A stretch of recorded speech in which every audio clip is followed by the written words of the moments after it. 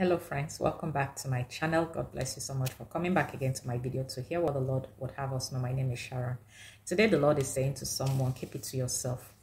Keep that information to yourself. Be silent about this information, this particular one. I don't know who this is. This might not be for everybody, but there is somebody who has a very, very significant information and a very important one.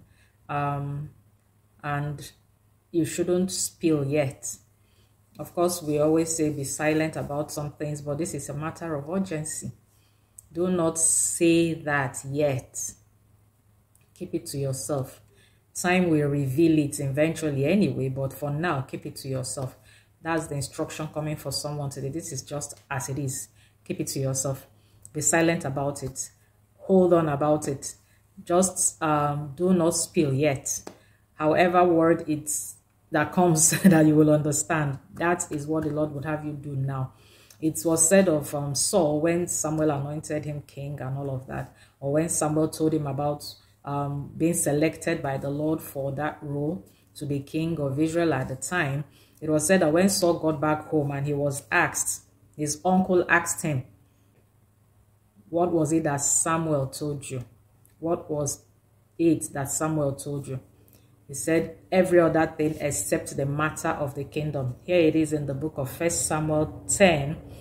1 Samuel 10 verse 16.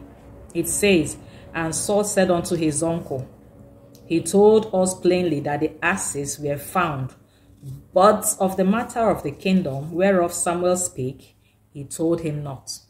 The Lord is saying that sensitive information, that information you have right now, about a certain breakthrough, a certain connection, a certain link to high places, just an information you have about a certain turnaround in your life.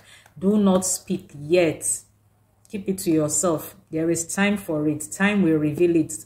Time will reveal it, but you are not to talk about it yet.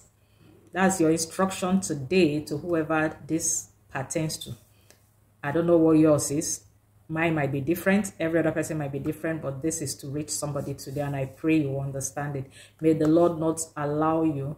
May he give you the grace not to spill beyond necessary too quickly. May you be protected, defended until the manifestation of your blessing in the name of Jesus. Have a blessed day, friends. I'll see you again in my next video. Bye-bye.